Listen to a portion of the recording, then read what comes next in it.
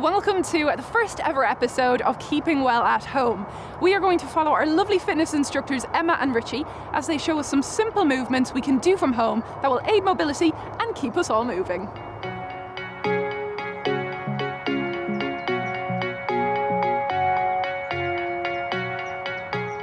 So today we're going to be looking at mobility exercises.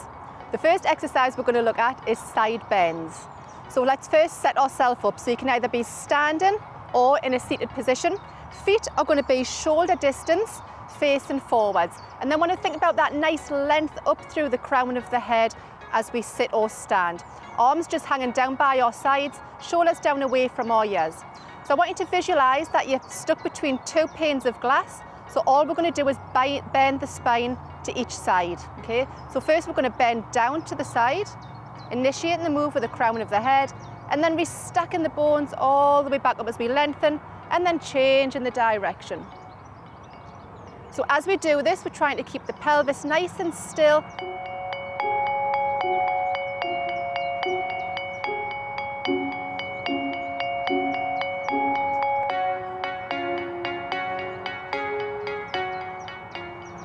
And all we want to do is bend the spine to the side. Rebuilding, and then back the opposite way. So we're aiming to do about 5 each side.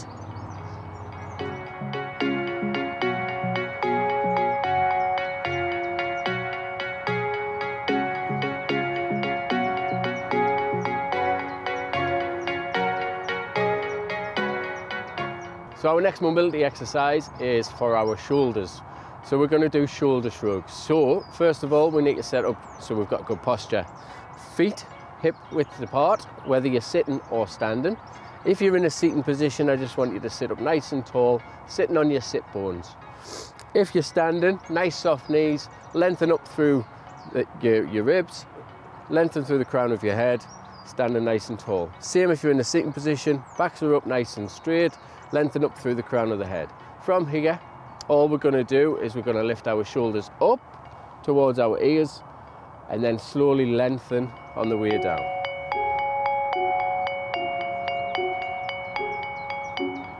All right, so we lift up and we lengthen all the way down. As we lengthen down, it's important that you try and feel the stretch across down the sides of your neck and across your shoulders. We should be aiming to do 8 to 12 reps.